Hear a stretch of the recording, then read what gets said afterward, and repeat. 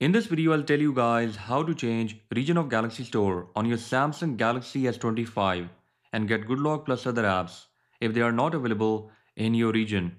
For example, right now if I search for good luck, it will not be there. And also good luck is still not globally available on Google Play Store as promised by Samsung. First you need to pull out SIM card from your Galaxy phone, and if you're using eSIM, make sure to turn it off and enable airplane mode. This process is important as Samsung uses carrier information to find out your region.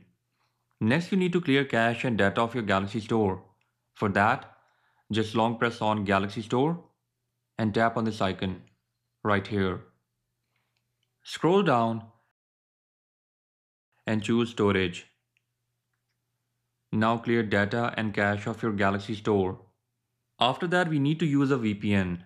You can use any reliable VPN for this process.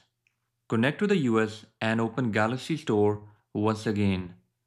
Wait for this app to load up everything. Now search again for good luck and it will be there on your Galaxy Store. Also there's a trick that can help you to keep that region for a long time even after using your SIM card and turning off VPN. For this, open recent apps page by swiping up on your Galaxy phone. Now tap on Galaxy Store icon. From this list, just choose keep open. This won't drain battery life of your phone.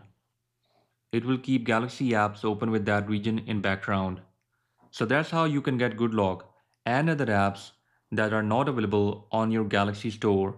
Let me know in the comment section if you have any questions. And with that said, I'll catch you guys in the next one. Until then, bye bye.